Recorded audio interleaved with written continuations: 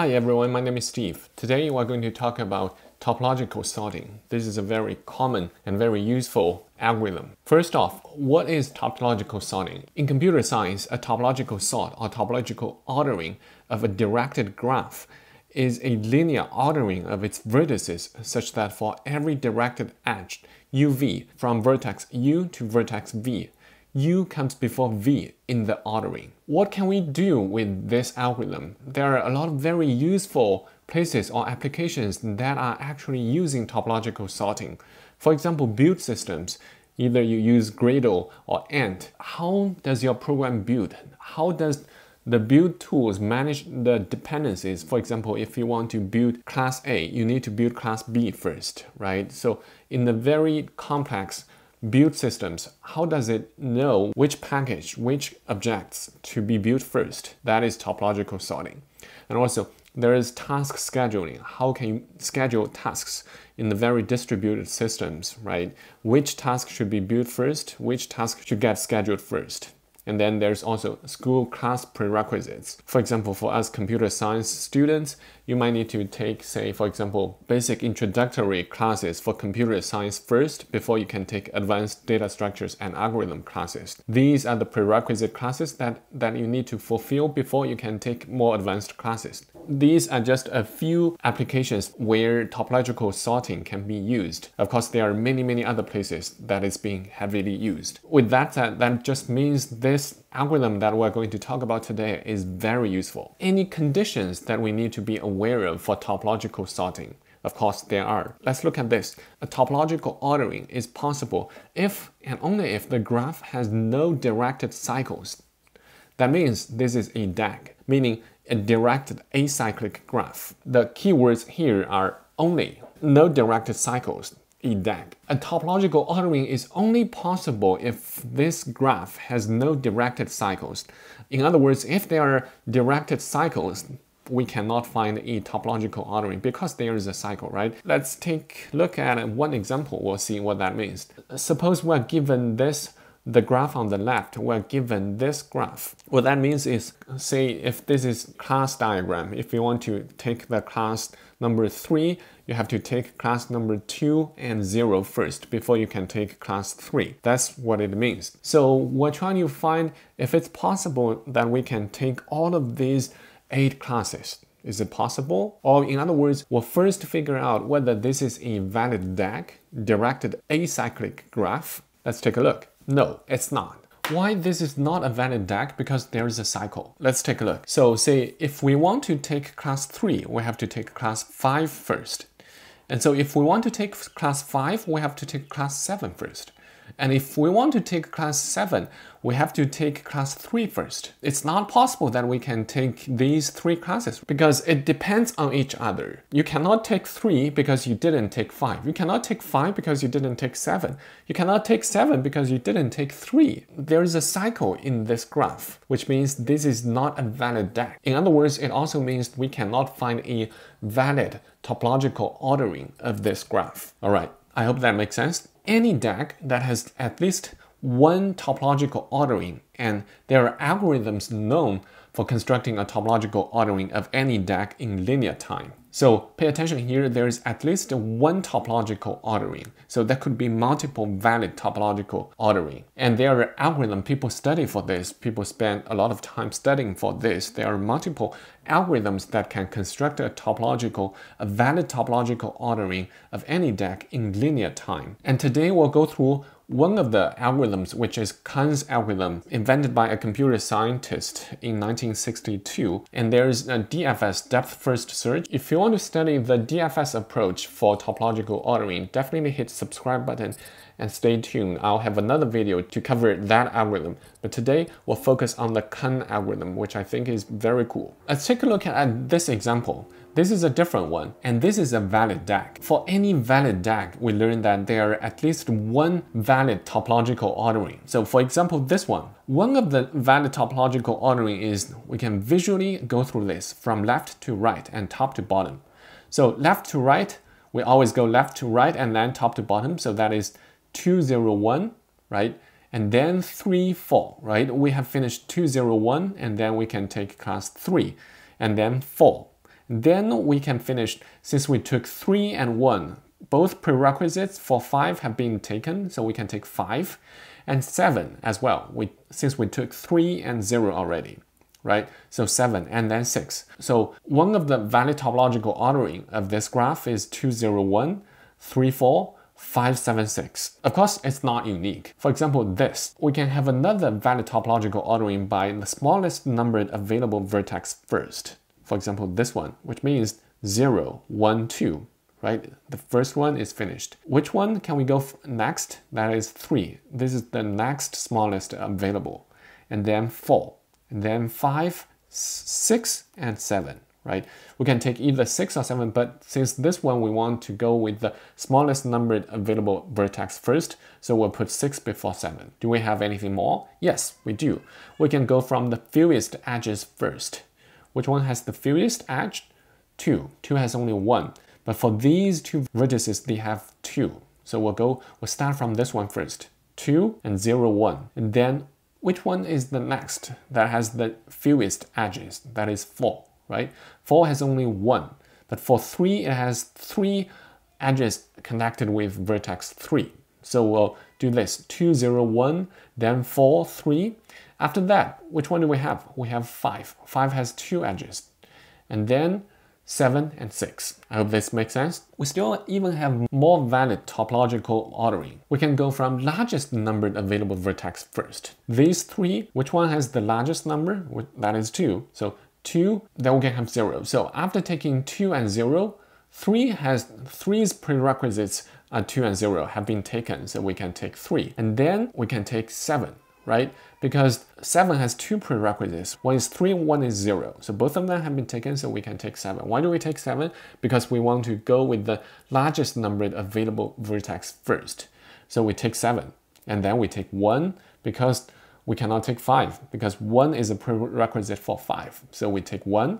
And at that moment, we can take either 4 and 5, but we want to take the largest available vertex first. So we take 5, and then we take 4. In the last, we take 6, right? Okay, and this is not the end. There's still another valid topological ordering. This is a very arbitrary one, so it doesn't go through with any one of these, which means we can just arbitrarily return one. This is just an example to show there are multiple valid topological ordering for a valid DAG. The thing to take away from this is for any valid DAG, there is at least one valid topological ordering. Otherwise, it's not a valid DAG. As I mentioned before, today we're going to cover Kahn's algorithm. How does this algorithm come into play that helps us to find the valid topological ordering? We'll start off with a list of start nodes, which means for these nodes, they don't have any incoming edges. And we'll put them into a set, we'll just call it a start set. At least one such node should exist in a non-empty acyclic graph. Otherwise, we have nothing to start with, which means we cannot find a valid topological ordering. And the result is an empty list that will contain the sorted elements. This is the pseudocode for the rest of the algorithm. So we'll just start with start set. As long as the start set is not empty, we'll keep iterating through this part of the code. For every time we'll take a node n from the start set, and then we add the n to the tail of the result. And then we'll go through the edges. We take one edge out of the edge list. We check if for each node m, this is a different node m, with an edge e from n to m. N is the one that we took from the start set, and m is the node that we're checking. If there is such an edge, we'll mark e as removed, which means we have visited this edge, or in other words, we have taken the prerequisite classes. After we do this multiple times, or at least once, if m does not have any incoming edges anymore, that means we have visited those edges. So we'll just add this m into this start set. So we'll continue this loop until we have exhausted every single vertex in this start set. At that moment, we should have removed all of the edges. After we break out of this while loop, we'll check if there is still any edges. If that's the case, we'll just return false because there is no way we can build a valid topological ordering out of this graph. Otherwise, we can just return result, which is one of the valid topological ordering. I hope this makes sense. It's invented by Kahn in 1962, a very classic computer science program. Now, let's take a look at one example. We know these three vertices, they don't have any incoming edges. Or if we think of them as the classes, they are the most basic freshman classes. You don't need to have any prerequisite. These are 2, 0, 1. So we'll call them as, remember, this is the algorithm we just discussed. So we'll put the start nodes into a hash set, which is called start set. So 0, 1, 2. This is our start set. Result is an empty list at the beginning. Then we'll start the algorithm. We'll loop through the start set. First, we'll take 0 out of the start set. Then we have 0 to 3. We can remove this edge. We'll mark this edge as removed. Next, we have 0 to 7. We can mark 0 to 7 as removed. There is nothing else that we can do, so we'll just continue, beginning from the start of the while loop. So next element, next vertex that we can take out is 1. So we'll take 1 out of the start set. We'll mark 1 to 5 as removed. Next, we can mark 1 to 4 as removed. But at this moment, we'll think about 4. This node 4, it doesn't have any other incoming edges now, which means we can take this class number 4. We can add this 4 into start set, right? So what we'll do is we'll just add this 4 into this start set. Okay, so we have one more vertex in start set. Next, we'll take out 2. So 2 has an incoming edge to where? To 3. So we'll mark this one as removed. At this moment, what we noticed is 3. So 3 doesn't have any incoming edges now. We're going to add 3 into start set, right? So we have 3 into start set. Next, what are we going to do? We'll continue to take more. What's the next one? We'll take 3. So 3 has quite a few edges going out, which means it's a prerequisite class for 5, 6, and 7. So we'll visit every single one of them in order. So first, we mark 3 to 5 as removed. Again, let's take a look. For vertex 5, we have removed both of its 2 incoming edges. One is from 3, the other is from 1, which means 5 doesn't have any incoming edges. So we'll add 5 into this start set. We'll continue. Next, we mark 3 to 7 as removed. Then we'll take a look at 7. Does 7 have any other incoming edges that we haven't visited? We haven't removed? No, which means we can add node 7 into start set. Okay, next, we'll visit 3 to 6. 3 to 6. This is the one that we're going to visit, or in other words, we'll remove this edge. But can we put 6 into start set? No, because we haven't visited 4 yet. So next step is we'll take out 4. We take 4 out of the start set. Then we can mark 6 to 4 as visited. Okay, at this moment, we have taken both prerequisite classes for 6, which is 3 and 4. So at this moment, 6 doesn't have any incoming edges. So we'll add 6 into this start set. All right, perfect. So what do we have that we still haven't visited in the start set, which is 5, 6, and 7? Let's do that. So we take out 5, but at this moment, all of the edges you see in this graph have been removed, which means we have visited them. So no edges remaining. We can quickly break out the loop. Nothing to be removed. So we're done with 5. How about 6? No edges. Same thing. How about 7? No edges. Okay. So in the end, we have this valid topological ordering. We're done. Remember, this is just one of the valid topological ordering. Time complexity of this algorithm is big O of V plus E. V stands for number of vertices. E stands for number of edges in the graph. That means this is an linear algorithm. I hope this walkthrough makes sense to you. And fortunately, on LeetCode, there are 2 LeetCode problems which gives us a chance to practice this topological ordering, this Kahn's algorithm very vividly. So let's go take a look over there. All right, here's the LeetCode problem that I just mentioned that can help us practice topological sort. First, let's take a look at the problem description. So basically, we'll understand how we can apply the concepts that we just learned into a real actual problem. It's very practical. There is a total of num causes cost that you have to take, labeled from 0 to num causes minus 1. Say, for example, here, the total number of causes is 2. So there are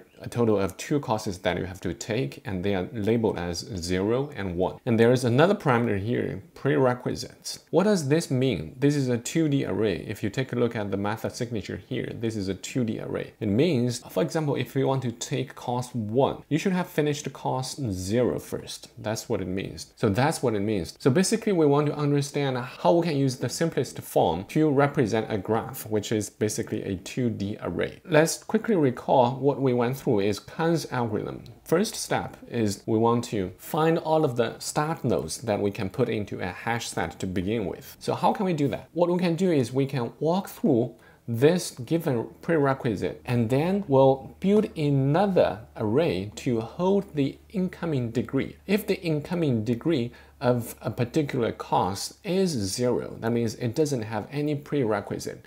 So we can put those nodes as the start nodes into a hash set. There are a total of n costs, right? So we can have an in degree like this, a 1D array costs like this. We can just walk through this prerequisite. Let me copy this 2D array. So say what we need to check here is in degree. We will just do a calculation. What we want to add up is which causes are using this one as its prerequisite. For example, we're given this prerequisite, which means in order to take class 1, you have to have finished class 0 first. That means class 1, right? Class 1, which has an index of 0, has a prerequisite. Here, the in degree is just helping us keep track of how many prerequisites this particular class has. For example, this one, again, this one we have to finish class 0 first before we can take class 1. So we don't really care which particular classes that we have to finish, but we just keep track of the count. So we have a simple 1D array here, in degree. Here we use pre-0. That's the first index. So remember, all of these indices is always the length of every single array inside this 2D array is always 2. We'll always use the first one to calculate the in degree. So see how many prerequisites there are for this class. After that has been calculated, remember, we'll have a set, call it 0 degree, which is basically the start set, hash set. And then we'll just go through this in degree. Num causes I++. If in degree I equals 0, which means this is the most fundamental class that doesn't have any prerequisite, then we can just simply take it. Add I. Remember, this I is the index because every single class is labeled from 0 to n-1. All right, good. Next thing, we want to check whether this is a valid DAG, right? Basically, is it possible that we can take all of the classes? Okay, that means we need to have at least one element in the 0 degree hash set, right? Otherwise, there's no single class that you can take before you don't have any prerequisite classes taken, right? So we'll check is empty. If that is the case, we can just directly return false here. If that is not the case, okay, then we can continue. While 0 degree, this is basically the start set as we just went through, is empty. While this one is not empty, we can just keep pulling. This is a hash set, we can just use an iterator, 0 degree iterator. And then we can just, we'll get this one, cost it next. And then we can remove this cost from this 0 degree hash set. At this point, we want to visit the edges, right? We want to visit all of the edges that have this cost as a prerequisite. All right, let's do that. Prerequisite. And then, so if cost equals, which one is a prerequisite? The second one, the second element in the index, right? So we want to check if pre1 equals this one. This is the prerequisite classes that we are checking. If that is the case, we are going to remove that edge. So we'll just do in degree pre1 minus 1. In degree pre0. Pre0 is the class that can be taken only if pre1 has been done, right? So we'll just minus, we'll subtract 1 in degree from this one. I hope that makes sense, which means back to the slides that we just went through, which means we have removed this edge. Okay. And then one more thing that we can check is if after one round or several rounds of subtracting, this one becomes 0, which means we have taken all of the prerequisite classes of this one, then we can take this one. So we'll just add this one into 0 degree, which is this one, right? This is a hash set, so add. Because we have finished taking all of the prerequisite classes of this class, so then this class can be safely taken. Okay, that's what it means. So after all of this, after we finished visiting all of the elements, eventually all of the vertices or all of the classes will be added into the 0 degree. And then all of the edges or all of the incoming edges will be removed. So the 0 degree will be empty in the end. At that moment, what we want to do is we want to check if there are still any edges that hasn't been removed. And back into this context, into this code, we basically want to check if in degree, if there is still any in degree that is not 0. If this in degree is still not 0, that means still we haven't finished taking any prerequisite classes for this one, right? That means we cannot take all classes. We'll just return false. Otherwise, we can just return true.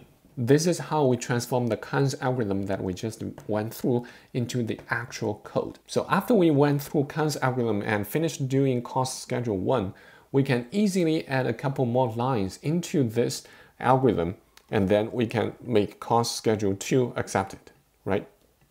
Okay, then let me just copy this one into here. Method signature is the same, but here the return is different. So after copying this one, what we can do is say here, just modify a couple lines, then this problem could be accepted. In this, the return method signature is an empty array if it doesn't exist. So what we'll do is we'll just return an empty array here. Then here we'll initialize this result. Order new, we'll just call it order num causes. Remember, whenever we take one element from the start set, we'll just add this one. We'll have another variable, just call it 0. We'll just add this one and increment it. Cost. We just add this cost into this order and then increment I. And then here, we'll just return an empty array as well. But otherwise, we'll just return order. That's it. Now let's hit submit and see. All right, this is also accepted. This is just one of the many known popular algorithms, again, Kahn's algorithms, to solve topological ordering problems. I hope this video does help you make sense of this problem. And for the DFS approach of solving topological problem, I'll have a follow-up video to do that. So if you want to study that, definitely hit subscribe button. And if you find this video useful to help you understand topological sorting using Kahn's algorithm, please do me a favor and hit the like button. Just destroy it. I really appreciate it. And don't forget to subscribe to my channel as we continue to go through a lot of interesting interview or LeetCode, data structure, or AWS problems. I would really appreciate that. And if you have any questions, comments, just leave me down below in the comment section. See you guys in the next video.